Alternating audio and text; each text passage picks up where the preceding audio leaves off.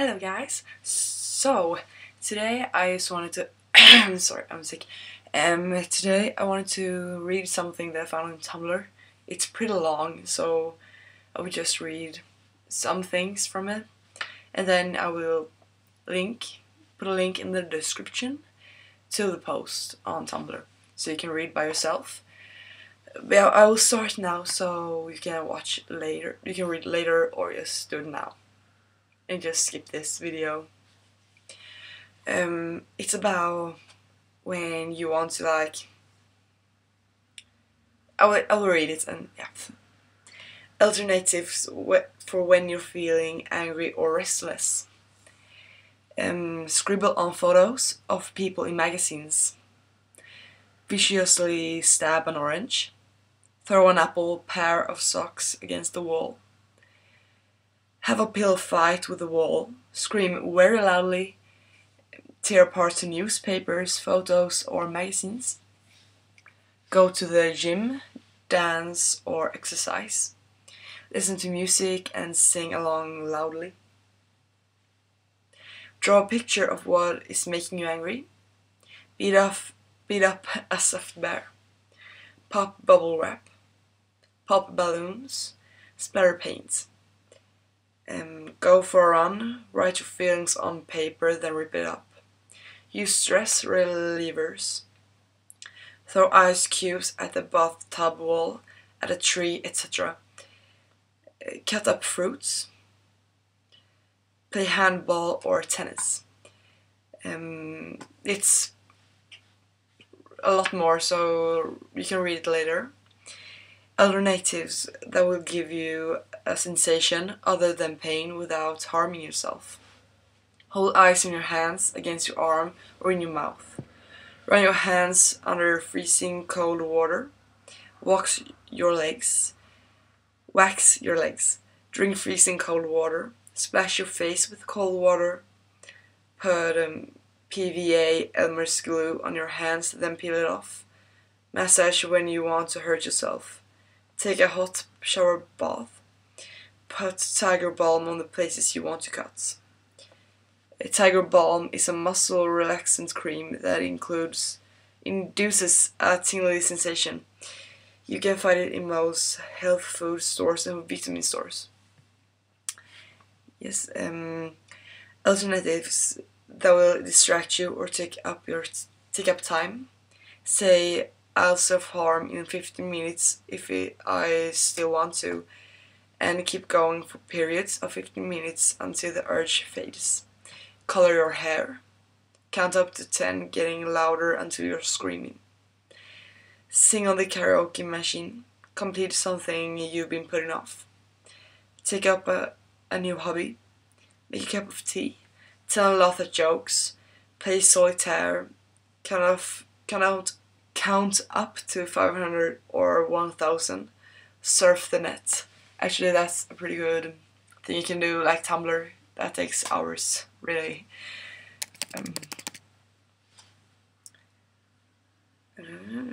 Count ceiling tiles or lights. Search ridiculous things on the web.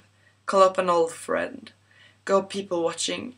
Carry safe rather than sharp things in your pockets. Do schoolwork. Cook. Make origami to occupy your hands. Play a sport. Read a book, magazine. Do a crossword. Draw a comic strip. Knit, sew, or make a necklace. Hunt for things on eBay or Amazon.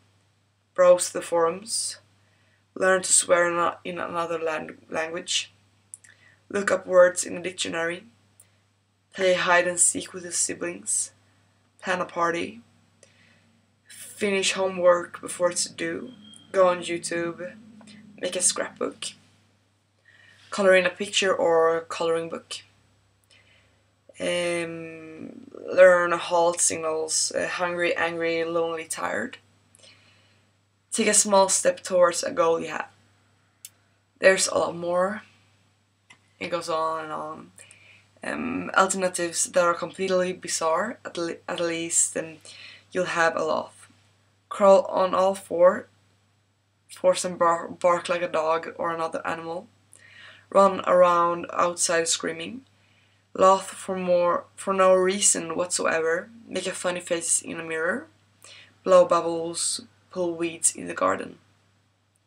Alternatives for when you're feeling guilty, sad, or lonely. Draw or paint.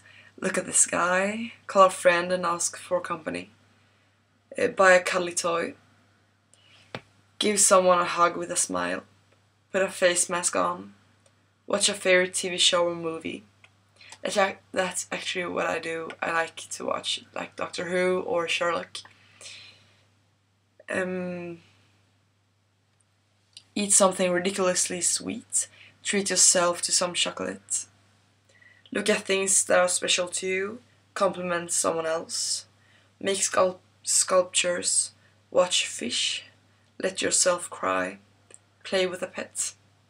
Have her give a massage. Go chat in the chat room and accept a gift from a friend. Take a hot bath with bath oil or bubbles. Make a tray of special treats and tuck yourself into bed with it and watch TV or read.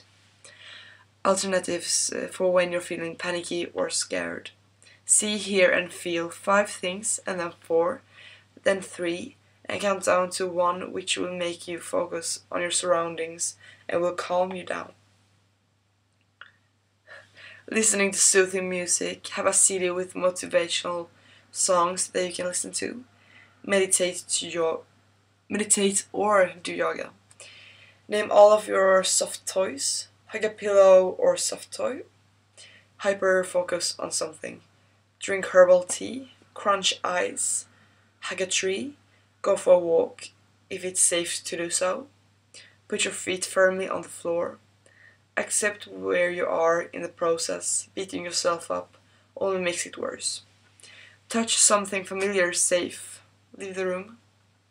Give yourself permission to keep it safe. Alternatives that will hopefully make you think twice about harming yourself. Think about how you don't want scars. Treat yourself nicely. Remember that you don't have to hurt yourself just because you're thinking about self-harm. Create a safe place to go. Acknowledge that self-harm is a harmful behavior. Say, I want to hurt myself rather than I want to cut. Repeat to yourself, I don't deserve to be hurt, even if you don't believe it. Avoid temptation. Be with other people. Make your own list of things to do instead of self-harm. Make a list of your positive character traits. Be nice to your family, who in return will hopefully be nice to you. Notice choices versus dilemmas.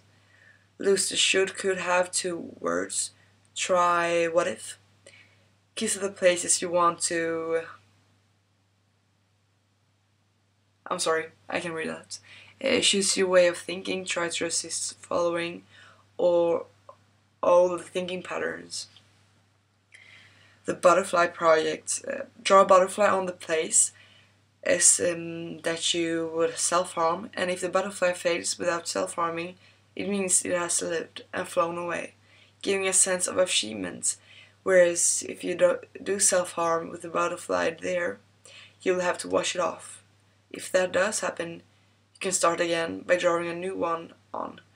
You can name the butterfly after someone you love. Alternatives that give this illusion of seeing something similar to blood. Cover yourself with plasters where you want to cut. Give yourself a henna or fake tattoo.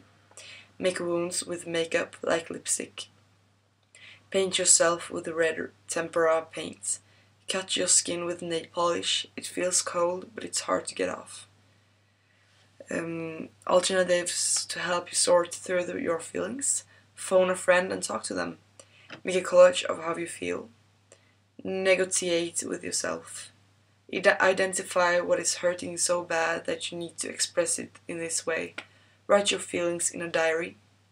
Free write. Write down whatever you're thinking at the moment, even if it doesn't make sense. Make lists of everything, such as blessings in your life. Call a hotline. Write a letter to someone telling them how you feel, but you don't have to send it if you decide not to. That's actually really good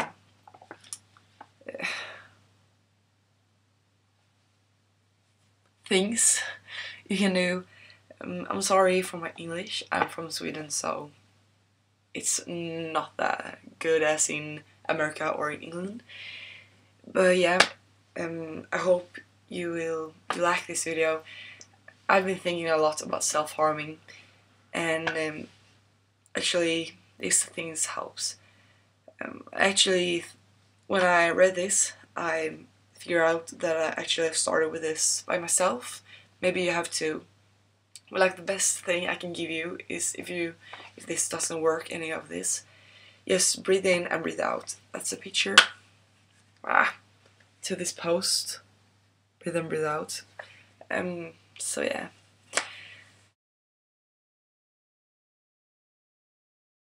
Hope you like this video, and please don't do self-harm. It's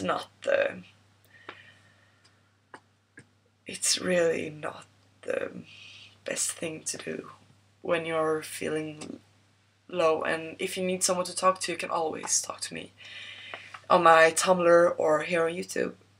I'm not very good on Twitter, so don't try with that. So yeah, I'll see ya, bye.